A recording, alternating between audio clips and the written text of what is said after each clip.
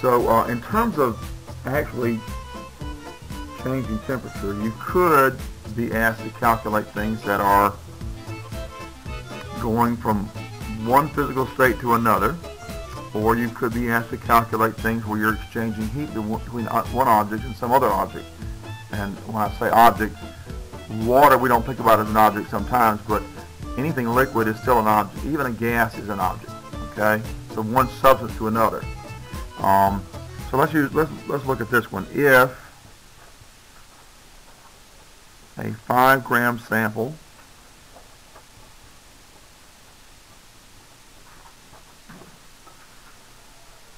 of ice at negative 10.0 degrees C is heated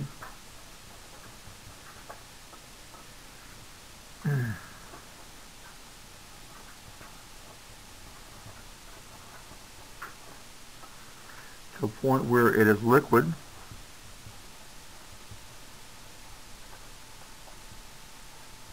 at 20.0 degrees C,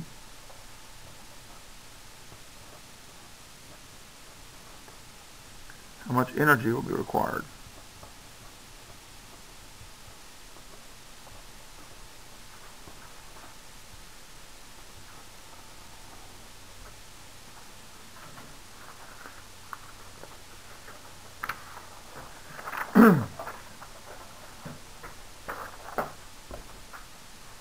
This is where the heating curve is a really good thing to know. In the heating curve for water, you've got the range where we're heating up ice. So this is where ice is located here. And once you've heated up the ice, where it's going through the melting of the ice, and that happens at 0 degrees C. Okay. There's no temperature change, because down here what we're doing is we're looking at the change in temperature, and then I take that. I'm getting heat and temperature. Okay, I'm sorry. This is heat down here. Heat energy and temperature. Okay, so we're adding heat energy, and the result is a temperature change. There's no temperature change while you're going through the phase change. Then once you get to liquid water, so this is the phase change here.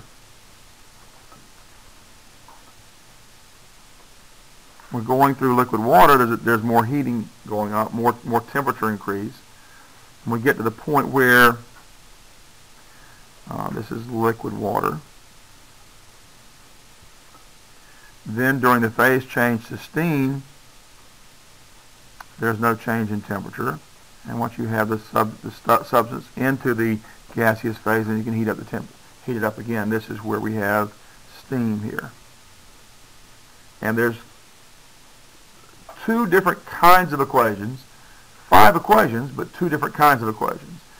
In this, where we're changing the temperature, anytime we're changing the temperature, that equation is Q equals mass times specific heat times the change in temperature.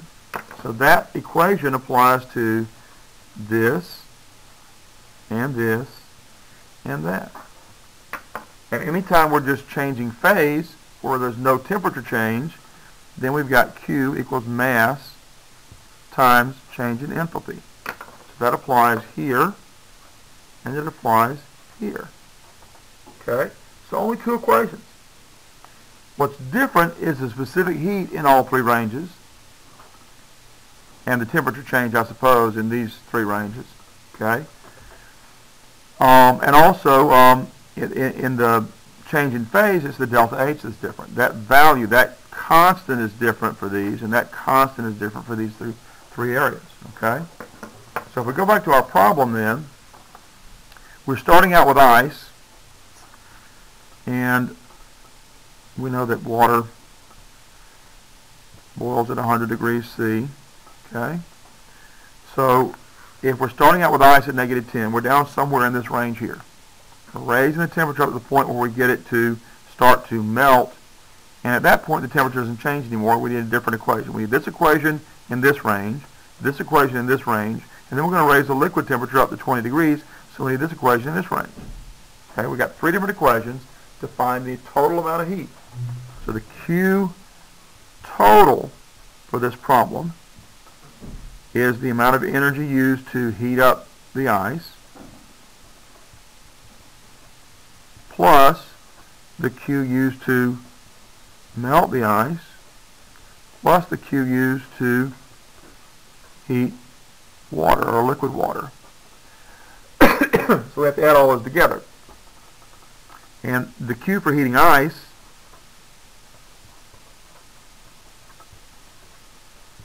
is calculated by mass times the specific heat for ice times the change of temperature for the ice. Okay? The Q for melting the ice, well, let's put melting ice down here.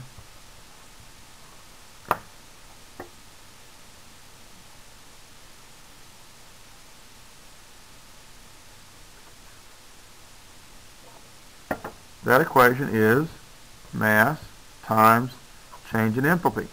Okay? So we got Q equals mass times specific heat times change in temperature for heating up the ice. Q equals mass times specific heat, change in enthalpy for melting the ice. And then Q equals mass times specific heat times change in temperature for heating up the water. Okay? So from heating up the water then,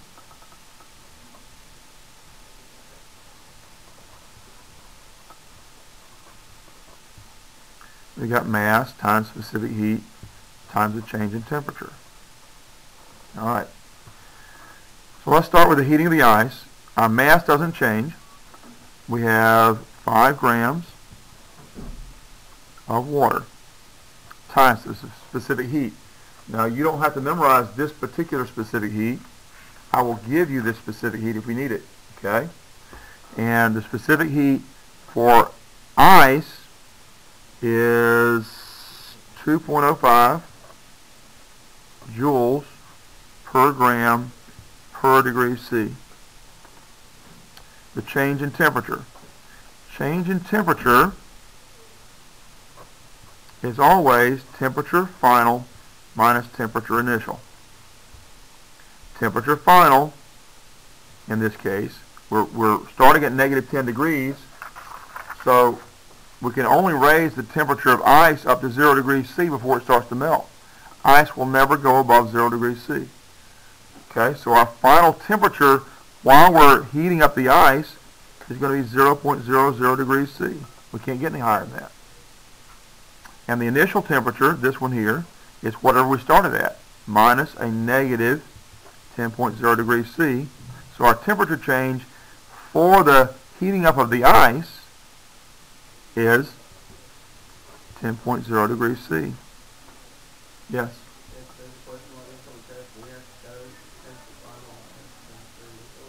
You have to show me the math to show me you know where those numbers are coming from.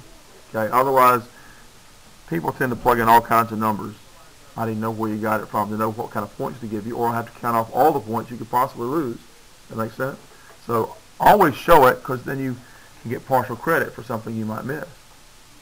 Okay, so our temperature change then, this term here, is 10 degrees C. If we put these two terms over 1, then we can clearly see we can cancel out grams and cancel out degrees C. We're left with joules, and joules is a measurement of energy, and that's what we're looking for by heating the ice. We're looking for the amount of energy involved. And we multiply all that together, and we get 102.3 joules. We have to round off properly. This number has 3 digits. This is our measured number, calculated number, They all have 3 digits. And you only worry about measuring calculated numbers when you're figuring out significant digits in multiplication and division. So we only want 3 digits in our final answer. That means this 5 has to be rounded off. Draw an arrow to show a rounding off. Underline the 5 to show it's supposed to be rounded off. And we get 103 joules. Okay? All right. For the range where we're melting the ice, mass is still 5 grams. Didn't change. The enthalpy change for heating or melting ice is 334 joules per gram. Yes, you don't have to memorize that. The only thing you have to memorize, the only constant in this whole series you have to memorize is this one here, the specific heat for water, 4.18 joules per gram per degree C. And so we just do this math. And we get 1,670 joules. I got 3 digits here and 3 digits here. I need 3 digits here. That means that 0 is insignificant. Now, I suppose you could argue that that 0 is supposed to be considered insignificant anyway. And you'd be right. But I want you to show me you are clear about the fact that we don't want that 0. I want to round off that 0. I want you to show me that. So we have to move our decimal place 1, 2, 3 places and round it off to 1.67 times 10 to the third joules. And then there's no question about whether you have 3 significant digits or not, okay? Let's just say that you wrote this down and inadvertently had a little pencil mark right there. Well, then I'll have to say you didn't round it off properly because you're showing 4 significant digits, okay? And so it's always better to do this. Make sense? It's clearer. There's no question about what you mean. That makes sense? Nobody understands? If you understand, your head should be all up and down like this. Thank you, thank you, thank you. Bobbleheads, I like it. What? Well, that'd be 10 to the third. We moved it 3 places to the left, 10 to the third. Okay? All right, so that's our energy while we're melting the ice. Okay, now we're ready to heat the water. So once we get to that point where we've melted all the ice here, the temperature starts going up. We're heating up the water now. Okay? Temperature didn't rise. It didn't go up at all as long as we're going through just the phase change. So we got 5 grams again. The amount of water didn't change. Specific heat for water is the one of these constants you have to memorize. That's 4.18 joules per gram per degree C. And the change in temperature then is the difference between the point at which the water starts to melt at 0 degrees and the final temperature at 20. Okay? So if we're calculating change in temperature, our temperature final minus temperature initial, temperature final is at 20 degrees. That's what we're getting to. That's where we end up. Minus whatever our starting amount was, and our starting amount was 0.00 degrees C. I should say amount, I suppose. I should say the starting temperature. So our change in temperature then is going to be 20.0 degrees C.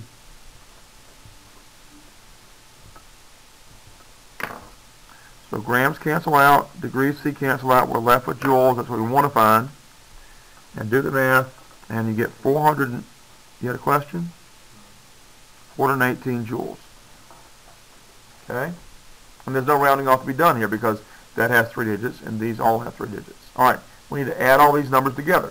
We said that the final total energy added to the system, energy required, is Q for heating the ice, Q for melting the ice, Q for heating water. So we have 103 joules plus, let's see, 1.67 times 10 to the third. You could write it like this: 167, and that arrow here to show there's an empty slot there where a 0 might be. Okay. And then we're also going to add to that 418 joules.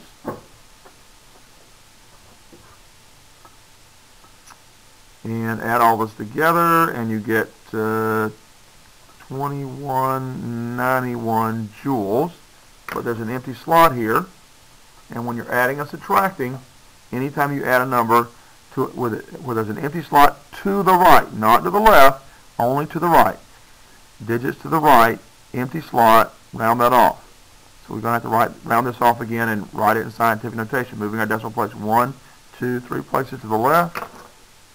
And we get 2.19 times 10 to the third joules.